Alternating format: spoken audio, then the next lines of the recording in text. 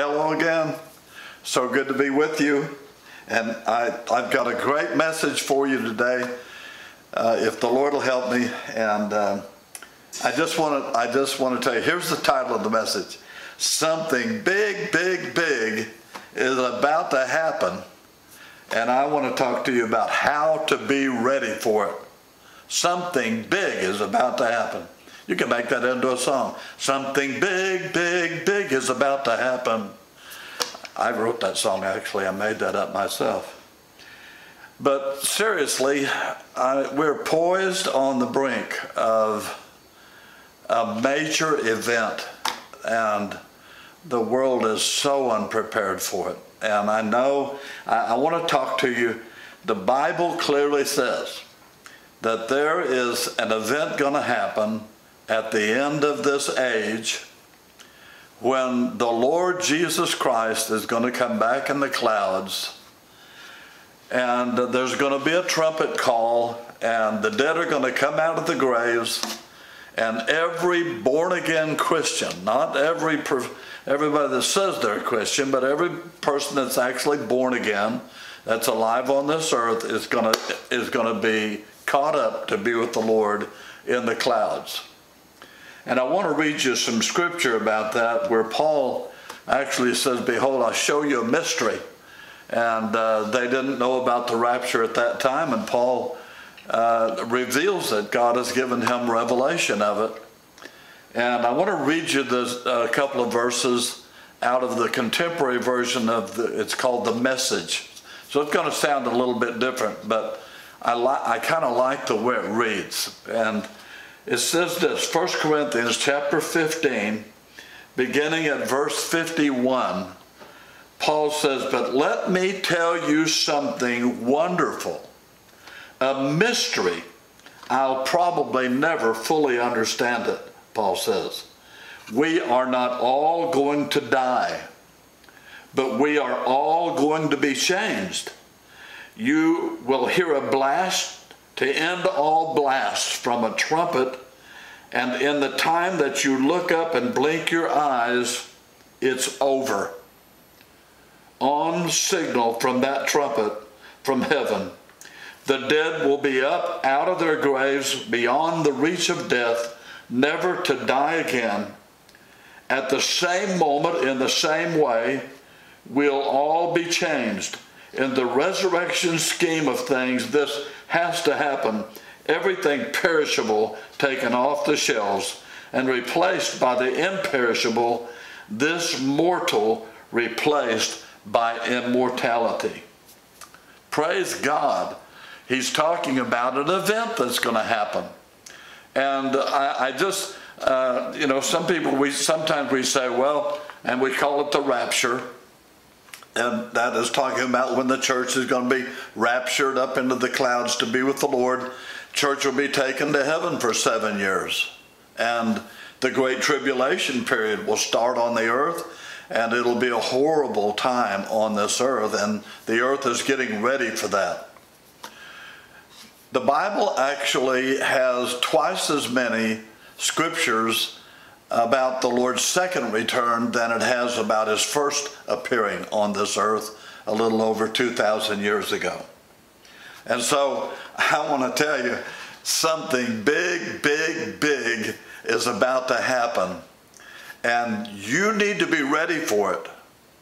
And don't just think that I'm just talking to sinners, and I am talking to people that are not Christians primarily today, but you need to make sure that you have actually been born again, because when that trumpet sounds, the Holy Spirit is going to flash out a power around the world, and it's going to change instantly every true Christian on this planet. Every person that's died, their bodies are going to come out of the ground. If they went into the grave as a Christian, their bodies are going to come out of the ground, and they're going to be caught up with the Lord. And the King James Version says, in the twinkling of an eye. It's going to be just like that. I mean, it's just, there's not going to be time to get ready for it. You need to get ready for it now. And so I want to just spend a little time today. I want to go through some things that are happening in the earth that show us clearly that we're living right at this time when it could happen any minute, any moment. It could happen today. So I'm going to talk about a few things that are presently happening. And the first thing that I want to talk about today is the rebirth and the appearance on this earth of the nation of Israel. And I've said many times that the greatest miracle I've ever witnessed on this earth is the rebirth of the nation of Israel. And I want to tell you, when it happened back in 1948, I was only like 4 years old. So I didn't even realize the significance of it. My father was a minister of the gospel at that time, and he fully understood what happened on that miraculous day when the gavel was struck in Tel Aviv, Israel, and Israel became a nation again after almost 2,000 years of being dispersed and not even being a nation on the earth. Amazing, amazing miracle. And Jesus talked about it. Jesus prophesied about it in Matthew the 24th chapter, verse 32. Jesus said, "Now learn a parable of the fig tree. When the branch is yet tender and puts on leaves, you know that summer is nigh. So likewise, when you see all these things, know that it's near, even at the doors. Verily I say unto you, this generation, the generation that sees the fig tree put on leaves, will not pass until all these things are fulfilled." And then Jesus says this, "Heaven and earth shall pass away, but my words shall not pass away." In other words, this is going to happen. Now, if you're familiar with what had went on at that time, Jesus is in Jerusalem. He's getting ready to go to the cross and be crucified. He's walking up to Jerusalem one day. He sees a fig tree. He goes over. He's going to pick a fig off of it. He's hungry. There's no figs on the tree. He curses the tree. And the next day they come by and the tree is shriveled up and died. And so Jesus, the next day after they see the fig tree died, Jesus says, learn a parable of the fig tree. He's talking about that fig tree right there. He says, when you see it put on leaves, you know that all of these things are going to be fulfilled. The generation that sees it put on leaves is not going to pass away till all of these end time events have occurred. Now, the fig tree that he's talking about is not actually that fig tree. The fig tree is a parable about the nation of Israel, which was going to pass away in the year AD 70. And Jesus is giving a lesson about the fact that that fig tree that passes away is eventually going to be reborn. It's going to put on leaves. And he says the generation that sees that. Now, the Old Testament has numerous verses that refers to the nation of Israel as the fig tree. I believe every one of his followers, when he gave that parable, they knew he wasn't just talking about that fig tree. He was talking about that fig tree being symbolic of the nation of Israel. Matter of fact, you can see that in the Song of Solomon, chapter 2, verse 10 through 13. I want to read those verses to you because you'll see that he's talking about his people being the fig tree. And we've been grafted into that. So, as Christians. Song of Solomon, I don't know whether you're familiar with it, but the Song of Solomon is a love song, and it's about a man and a woman that are in love with one another. And it's symbolic of Christ and his church. So I want to read this. It says, "My beloved spoke and said to me, Rise up, my love, my fair one, and come away. For lo, the winter is past, the rain is over and gone, the flowers appear on the earth, the time of singing has come, and the voice of the turtle dove is heard in our land." Listen to verse 13. "The fig tree puts forth her green figs, and vines with tender grapes give a good smell. Rise up, my love, my fair one, and come away." Now that scripture is talking about the fig tree, and he's saying to the fig tree, come away, rise up and come away. God's fig tree miraculously, after it had disappeared as a nation in AD 70, dispersed the Jews throughout the world. Miraculously in 1948, it's declared to be a country again. And folks, I want to tell you, when you just look on the news and you see that flag flying in the breeze in Israel, and it's the Star of David flag, it's God's burning bush to the earth right now. It's God's burning bush. Because when that fig tree bloomed, the generation that saw that, Jesus said, will not all pass away until all of the end time prophetic events have occurred. And that's not just the rapture, folks. That's the 7-year tribulation period and the battle of Armageddon. So we are so close. The rapture could happen any day. Something big, big, big is about to happen, and we need to make sure we're ready. And I want to talk about how to be ready. Now, when you say, well, that generation will not pass away, one of the things that comes to mind is, well, how long is a generation? What's a generation in God's eyes? And so I just want to take you to Psalms chapter 90 and verse 10, and here's what it says about generations. "The days of our years are 60 years and 10. Now that's 70. "And if by reason of strength they may be 80 years, that would be 80, yet is their strength and labor and sorrow, for it is soon cut off, and we fly away." So, if we, now folks, we're not date setting. We're not going to date set. I see some of these things happening. I can remember being in Colorado Springs, Colorado, and we're driving along looking for a Mexican restaurant to eat at. And here's a sign on a bus bench, and it says, "Jesus is coming on May 21st. Now that was about probably 10 years ago, and he hasn't come yet.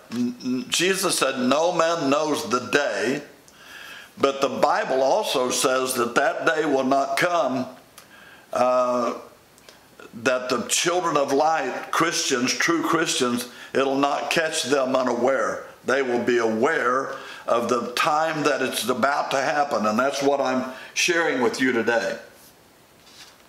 So, Israel is back as a nation. Every end time prophecy is to be fulfilled in Israel, in the city of Jerusalem. Armageddon is fought in the nation of Israel. And we're seeing things happening right now that make you think, well, is that getting ready to happen? I'm telling you, some of the things with Russia invading their country to the south of them is kind of scary, because it looks like Gog may be getting ready to go down into the Holy Land. And so, we're just living in times. There's so many things that are going on. So many things are happening. And folks, I want to tell you, the Bible says this, that as it was in the days of Noah, they were eating and drinking and giving in marriage and just having fun. And I'm putting my own thoughts in some of that, but they were just going on with life. And all the signs was happening all around them. Noah was building an ark, and they laughed at him and was scorned at what he was doing. He was a fool, and they just kept living their life. And that's exactly what's happening today. Folks, every sign there is in the Bible, and there's multiple of them. I can't spend very much time on them this morning, but every one of them is being fulfilled right at the same time. And that's a key, because my old dad, great man of God, he preached about the coming of the Lord, and he was expecting it to happen in his day, and it didn't. He went into the grave, and I believe his spirit and soul's in heaven with the Lord right now. His body lays in the grave, and it's going to come out when this great event that's about to happen transpires. And so Israel is there, and it's ready for the invasion. It's ready for Armageddon. Folks, I'm telling you, the thing that may cause Russia to come right on through Croatia and come down and invade the Holy Land is if Israel attacks Iran, it may start the whole thing. We're living right with all of this on the verge of happening. So Israel's there, and that's the key to every end time prophecy. Jesus said, when you see all of the signs happening, coming together, converging at the same time. See, my dad saw a lot of signs, but he didn't see all the signs. They were just some of the signs. That's what's happened in years past. We could see some of the signs taking place. Even when Israel became a nation again, man, everybody said it's going to happen. But all of the signs were not there yet. See, the technology was not where the Antichrist could give the mark of the beast at that time. There was not technology where the whole world could see the two witnesses from heaven killed on the streets of Jerusalem at that time. But now, every single sign, listen to me, every single sign giving in the Word of God is happening at this moment at the same time. And Jesus said, when you see all of these signs, he said, look up, because your redemption draws nigh. Now, I'm telling you, we can go right on, child of God. If you're lukewarm in the Lord and you're just playing church, I want to tell you, you better get back to the Lord. Get your spirit and your soul seeking after God, and be ready.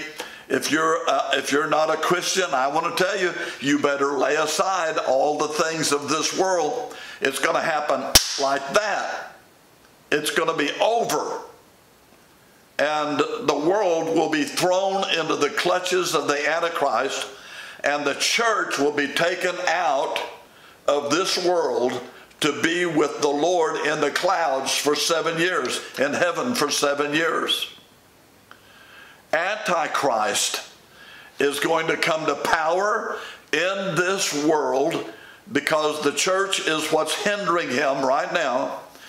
Antichrist is going to come to power in the world, and it's going to be, Jesus said, that 7-year period called the Day of the Lord, or the Great Tribulation period.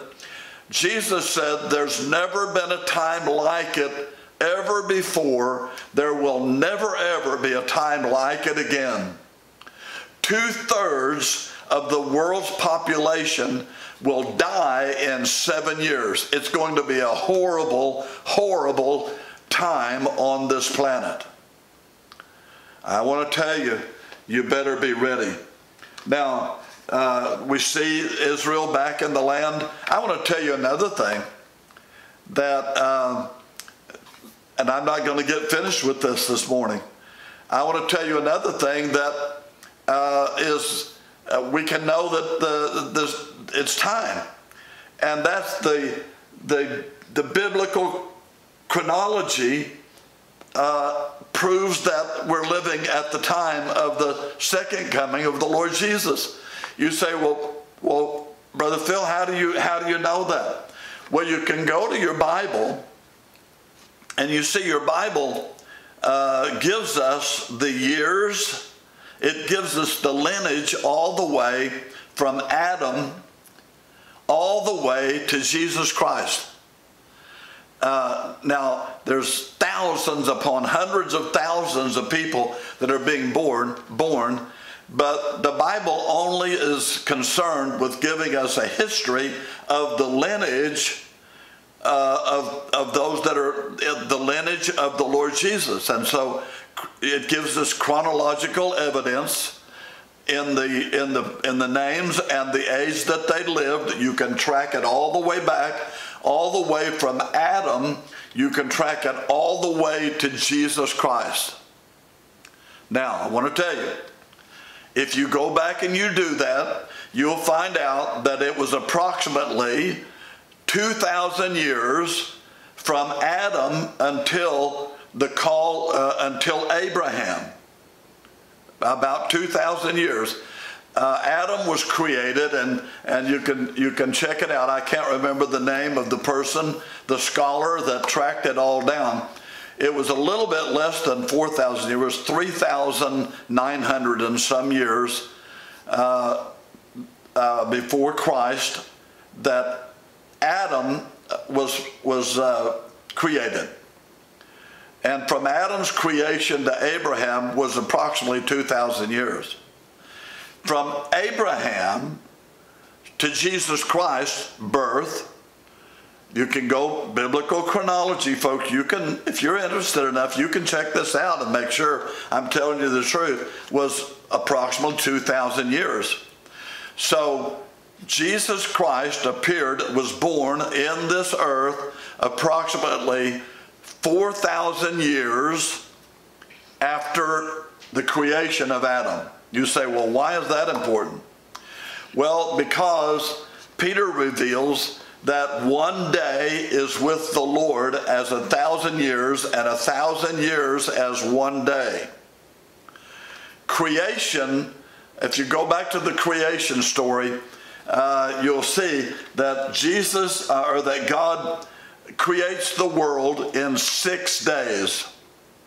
And that's not 6,000 years, that's 6 days, but it's figurative of each one of those being 1,000 years, but it was one day in that sense. But he creates in 6 days. The seventh day, the Bible says God rested. Now I want to tell you, God was not tired. God doesn't get tired. He didn't rest because he was tired. That's all a prophetic, something prophetic that shows us that mankind, the years of mankind is going to be 6 days. God created 6 days, rested the seventh day. And the Bible tells us that there's going to be a millennial reign in the earth for 1,000 years. So we've got 4,000 years up until the birth of Christ. Now Christ has been crucified. We've had 2,000 years, a little over, of the church age. And so according to our figures, we're a little over the 6,000 years. We're living on borrowed time. So the last seventh day is the 1,000-year millennial reign of Jesus Christ on this earth. And folks, we're living there. We're at this. There's no denying this. It's folks, it's going to happen. And the question is, are you ready for it? Now, nobody gets ready for it by being super super good. Nobody gets ready for it by giving a lot of money to the church or a lot of money to some charity. Nobody is going to be ready for it by anything they can do.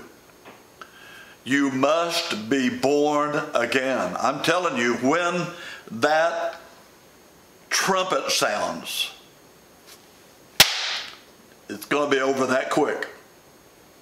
There won't be one single true Christian left on this planet.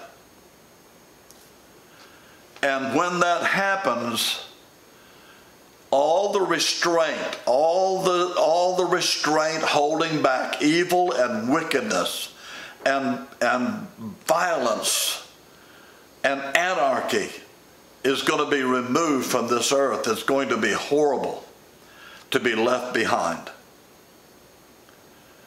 There's only one way to be ready, and that is to repent of your sins and to ask Jesus Christ to save you. To tell him, Lord, I am a sinner.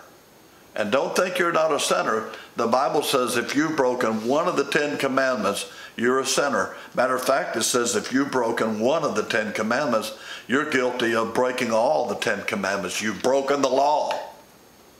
And you're a sinner.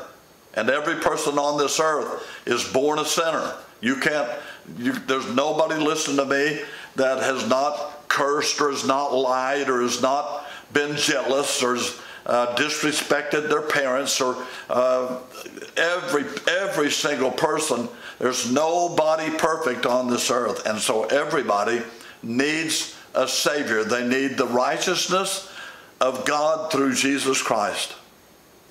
The only hope that you have of not being left behind when every Christian is gone. How does that happen? You have to believe that the Lord Jesus Christ died for your sins, and that he has offered to impute his righteousness to you if you will admit that you're a sinner. And you'll come to the Lord and say, Lord, I'm a sinner. I have not one hope whatsoever of making heaven without you. Would you please forgive me and come into my heart? And you know what? The Bible says if you will do that, he's faithful and just to forgive you of all unrighteousness. That's his promise. And he can't lie. Oh, we're going to pray together.